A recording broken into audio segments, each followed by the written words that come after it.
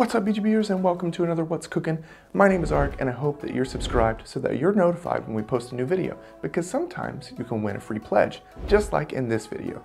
Stay tuned till the end to find out how. Today, the board game fresh off the grill is Jiangnan, Life of Gentry, published by Moaideas Games, designed by Du Gu Wei. I really hope I said your name right. If I didn't, my apologies.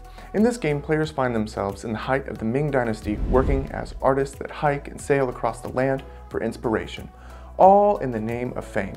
Jiangnan is at its heart an action selection, bag building, area majority worker placement game. The game is played over 6 rounds with 2 phases in each round: the action phase and the upkeep phase. In the action phase, players take a total of 3 turns performing the following. First, choose any action tile on your player board. The symbol on top dictates the location you intend to visit with your scholar. Then remove the rightmost action tile from the game, gaining the benefit listed at the bottom. Then take the scholar meeple and place it on the location that you chose. At each location, you have the ability to perform different actions, so choose wisely. At the first location, you can mingle among society. You know, grab a cheeseburger, share some ideas. Actually, here you can adjust your place in the turn order. Then you have a choice of taking 2 portfolios from the display and add them to your hand. Take 1 portfolio and 1 idea token, or take 2 idea tokens. If you choose to visit the tea house, gain a coin for each servant you have on the display there. I'll let you discover yourself how they get there. Then choose one of the following: gain idea tokens matching the display, or publish one of your own portfolios. This is a great way to gain points and end of round income. At the parlor, you can take some time to relax, spend a coin to reduce stress, and place a servant token on a muse of your choice. Gain the bonus of that muse card. If this is your second token on the card, take the muse card and add it to your player board. You will now have a continual bonus at each income phase. Alternatively, you can visit the tavern for some relaxation. You know, order a drink and a round of fries for the table, maybe with a little bit of that cheese sauce. Sorry, I shouldn't film whenever I'm hungry. Here you can actually pay 1 coin to reduce stress and gain 1 point for each of your servants on the display. Here you may also either gain idea tokens based upon the display or publish a portfolio from your hand. If that's not enough for you, maybe you consider yourself the adventurous type. You may travel. Start with the city in the center of the map. You can play a servant token there adjacent to the city or adjacent to one of your tokens along the path. Receive the bonuses listed at that location. Lastly, you can visit the temple fair. You move your servant 1 space, or you can pay to move them 2 or 3 spaces, receiving any bonuses you pass over and taking the action where your servant stops. Once all players have taken their 3 actions, from right to left, place servants on the boats underneath the actions you selected. Then the upkeep phase begins. First, receive personal income from portfolios, muses, and so on. Then adjust the turn order, draft new action tiles, advance all the boats. The boat furthest to the right will come off the board.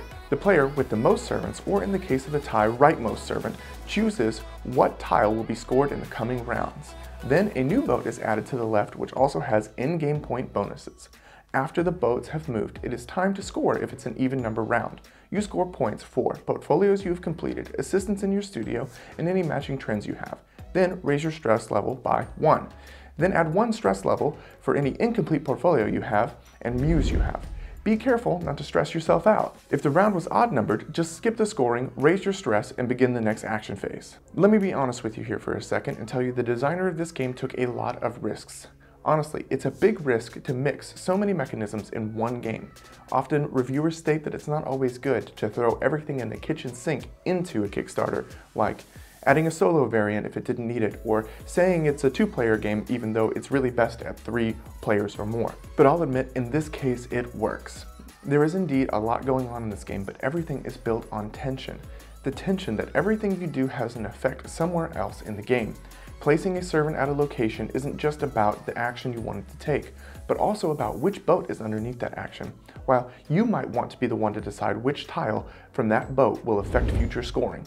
The simple fact of selecting an action and having to remove another tile from the game is crazy. If you take away too many of a specific location tile or action tile, you will lock yourself out from taking that action until you draft new tiles. It's so good, like a perfectly stacked burger. You can't just throw things on there or the bun will become soggy, the cheese won't melt, and I could go on, but I will spare you. Personally, I find the theme interesting and the colors along with the components are striking. It has good table presence, but it also has a big footprint. However, there's a lot of replay value in this game due to the modularity, and after my first play, it left me thinking about interesting strategies for the future. This is a great sign. This game is for more experienced gamers or those looking for a game at a more advanced level, but not quite in the expert level area. And don't forget, it has a campaign you can play as well, so don't be nervous. Go on over to the crowdfunding campaign using the link in the description below and show them some support. I will see you there. Now for the giveaway. To participate, all you have to do is subscribe and answer the question in the comments. Which mechanic of Jiangnan do you find most interesting? For all the other details of the giveaway, take a look at the description below. I really hope this preview was helpful for you in making your decision as to whether or not this game was for you. If it was, please leave a like, and as always, stay hungry for more board games, my friends.